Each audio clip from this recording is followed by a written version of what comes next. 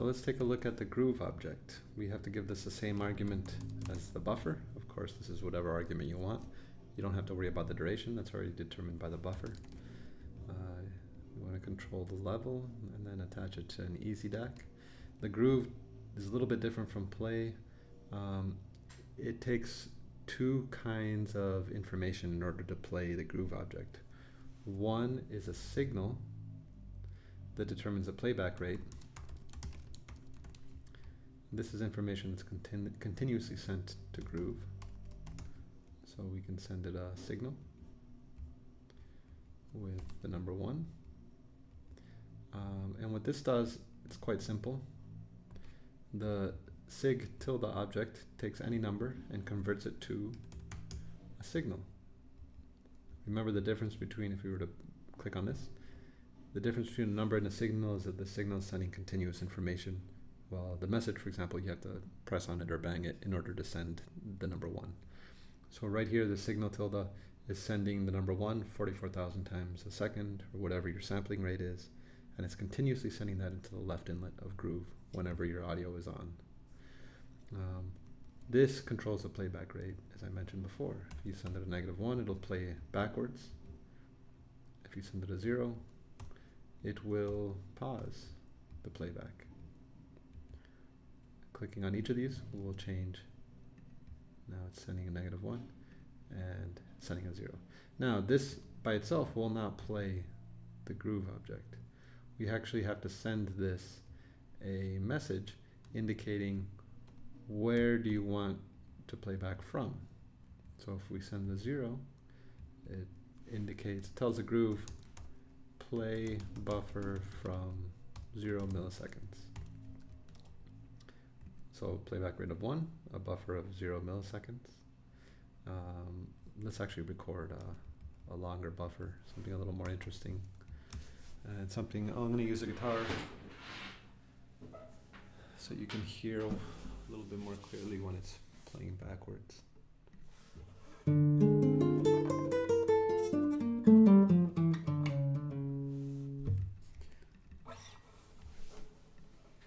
Very nice. Diminished chord. Oops, sorry about that. So playback rate of 1, start from 0.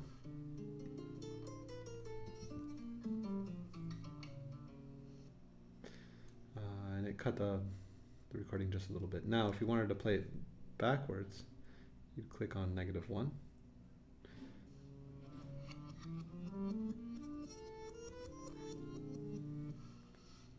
And then currently, again, it behaves a little bit differently than the play object. So right now, the groove object is stuck on the left side of this buffer.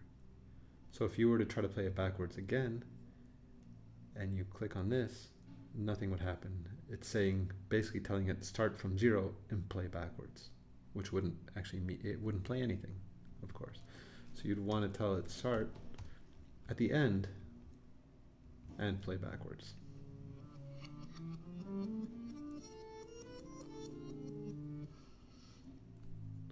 Okay, I hope that makes sense. Whenever you're in doubt, of course, click on the help file, and this explains everything that you need to know. Start playback at 0 milliseconds, and then this is forward at normal speed, reverse, and then pause. Now let's look at some of the more interesting functionality of the groove object. So we can actually, this is mostly used for looping. And we can send this a message. Remember the $1 is just a variable. When we click on this toggle, this will create a message that says loop 1, which turns looping on. When this is off, it turns looping off.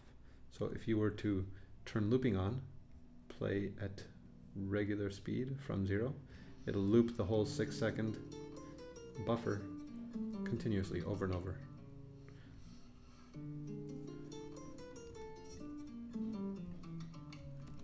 Loop it backwards. We can loop it at a different speed altogether.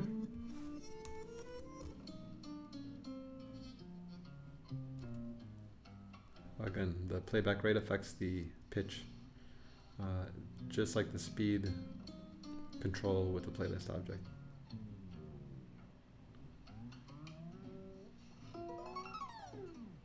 You can see how this could be a really versatile tool. Anyway, stop the loop and or pause the playback. Now, if we wanted to not loop the entire thing, if you wanted to only loop a section of your groove, of your buffer, these two inlets are going to allow you to control the minimum point of the loop, or the beginning of the loop and the end of the loop. So if we send this two integers, let's say you want to just loop the last 3 seconds of your buffer, give this 3000 to 6000. Again, this is a 6-second buffer, so when we play from when we hit this, it's going to play from the beginning, and then it'll loop the last 3 seconds.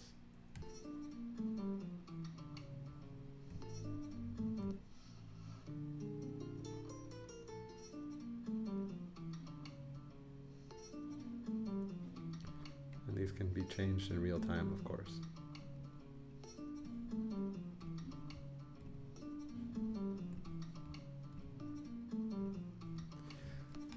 But this is not a, I'll pause it, this is not a terribly useful way of manipulating this buffer. You don't really know, it takes a lot of trial and error. So we're going to be using another object called the waveform object, waveform tilde.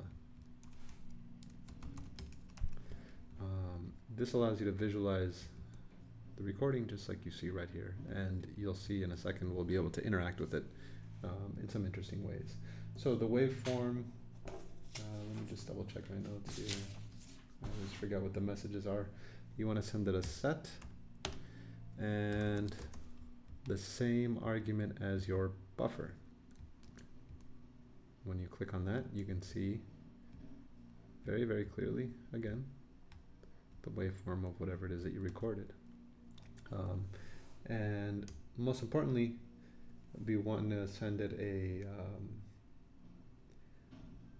I always forget what message it is. Let's take a look. Set mode. So you want to send a set mode message. And there are, we can of course do a variable. There are a couple different modes. I'm going to keep them separate right now so that we can clearly understand how they work. Set mode 0, 1, and 2. These are a couple different ways of interacting with the waveform object. So set mode 0 means no mouse clicks, do nothing. So no interaction with mouse. That's the sort of default mode of the waveform object. I can hover over this, click on it, nothing happens. Set mode 1, if I were to click on this and hover over, you see now you have a little selector thing on your mouse. This allows you to select a portion of the waveform. And you can shift and click to edit selection. So we've clicked on select mode 1. I can click and select just this portion. And then if I were to shift click near the left, it allows you to adjust the start point or the end point of your selection. Now set mode 2 allows you to move this. And if you click and drag up and down, it allows you to adjust size of selection. So I'm clicking and dragging left and right, and if I drag down, it shrinks it around the center point. If I drag up, it expands it. These seem really simple. If I go back to set mode 0, I guess you can't. Set mode 1, set mode 2. So this seems simple, but it's going to be really important for the way that we interact with the groove object. So as I mentioned, this is the beginning and the end point of your loop. These two outlets also correspond to, this is the end and this is the beginning of your selection. So if you were to just take a look at right here, let's say the beginning of the little phrase is at 890 milliseconds and then 3700. So if we were to set these as your loop points, you now have a really intuitive way of interfacing with the groove object.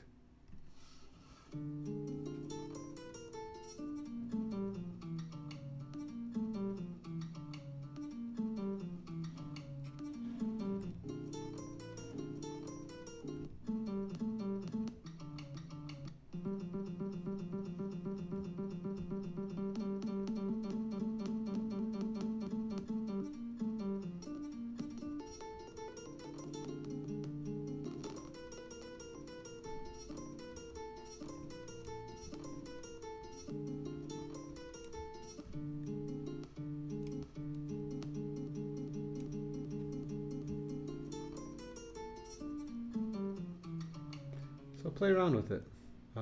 Now, if we were to click on the 0, it would begin from the beginning, and then once it reaches your loop points, it loops that section. Oh, of course, forgot to turn loop on. So let's try that again. And turn loop off, and then it finishes playing. So if you wanted to only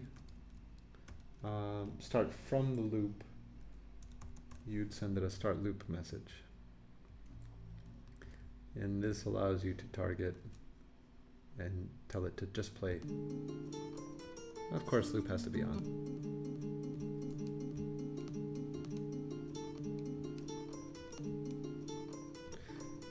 And we haven't even begun playing with the playback rate at all.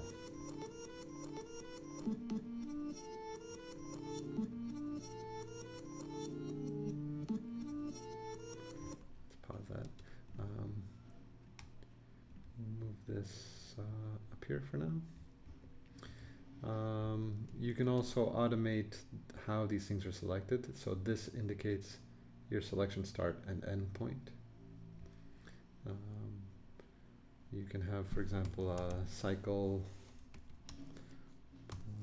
0.05, scale that between the value of the cycle object and let's say between 900 milliseconds and 4,000 milliseconds.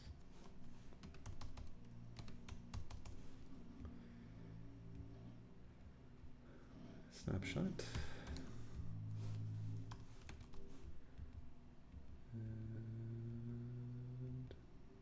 And now the starting point of our loop will just continuously change. It's being controlled by this cycle object.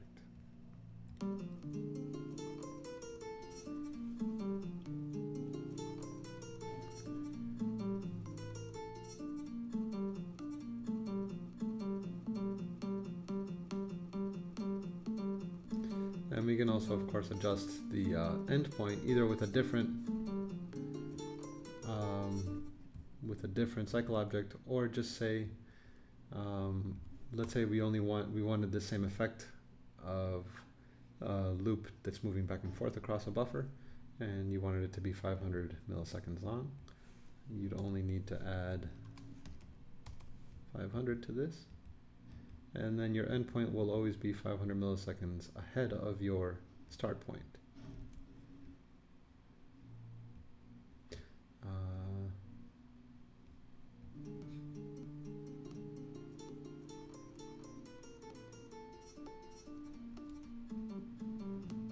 And then this, of course, can be adjusted however you like.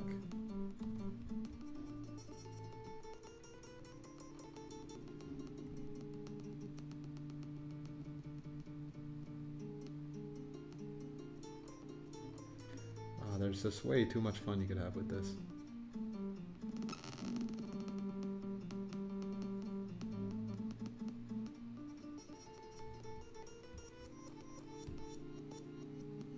Have another one of these controlling your playback rate. We'll scale it between 0.3 and 1.4.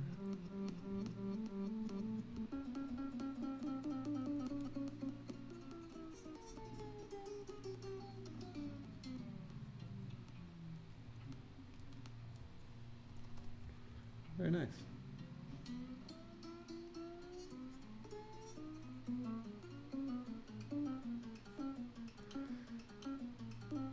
So, of course, whether you're doing a little bit of automation or interacting with it with a mouse 8 button, with any of the other objects that we've looked at in Mac so far, you can see how this is an incredibly versatile set of tools. Just again to reiterate, the buffer requires a name and a duration. This name needs to be a unique name, and all this is doing is keeping a little spot of memory available for all these other manipulations that you wish to do. Record tilde with the same argument allows you to record into that buffer. Play tilde allows you to play through it either simply with the toggle object or with a little bit more customizable, you know, with a line tilde, with any sort of signal. And then the groove tilde, especially coupled with a waveform tilde object, allows you to do much more complex looping and adjusting the playback rate. This behaves very similar to the playlist object in the sense that we can also turn time stretch, that's an object, I need a message. We can turn time stretch on and off. At the moment, as you can hear,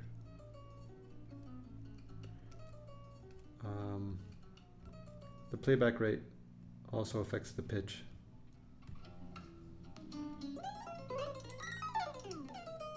If time stretch is on, you'll get time stretching, allowing you to adjust the playback rate without affecting the pitch.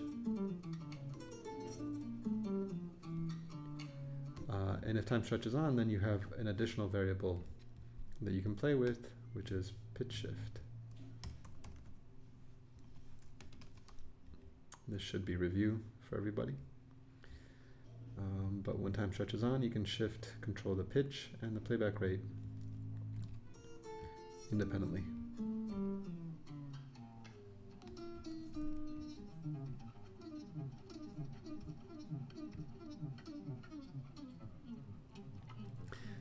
Now you might be asking, why is this any different than the playlist object? Well, this allows you to record in real time.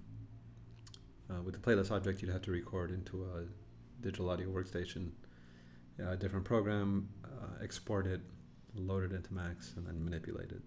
Right here, you will be able to automate.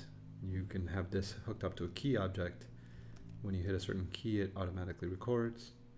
Then hit another key and it plays back at a certain rate. You can play around attaching a MIDI controller to this, for example. So you can already see it's an incredibly powerful way of recording and manipulating sound live in real time. So have fun with this. There are some really, really good tutorials on YouTube. This is one of the more popular features of Max, and I would encourage you to dig deep if this is something that interests you. Let me know if you have any questions, and enjoy.